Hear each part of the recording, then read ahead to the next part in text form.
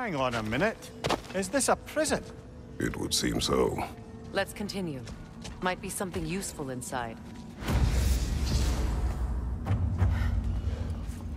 This place goes deep. We should head downward. Ah, yes. I'm sure there's nothing especially dangerous at the bottom of an Asgardian prison.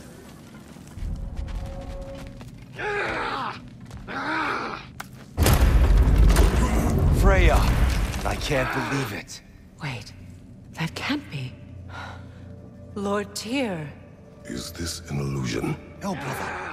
No, I think it's the real deal. Mimir? Is that you, old friend? In all the important ways, aye. There was such a commotion. If Odin learns what you've done... Odin is dead. The realms are at last free of him. You're safe. Odin's dead. And Asgard fallen. So the reign of the Aesir is truly over. That's quite a lot to take in. And you are? His name is Kratos. Kratos. I know that name. Come. You need real shelter. Food. No. No, what I need most now, I think, is to reflect on what you've told me. I need space, if you would grant me that. Very well. Our home is in the realm between realms for the moment. You can find us there when you're ready. Kratos. I know you from somewhere. I'm sure it will come back to me. Until then. Well, now we know what this prison's for.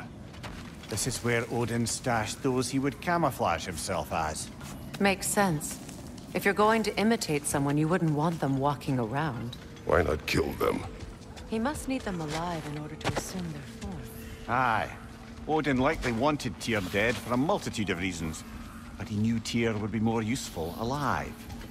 Your god of war has truly returned. What now? He'll want to stretch his legs, I imagine.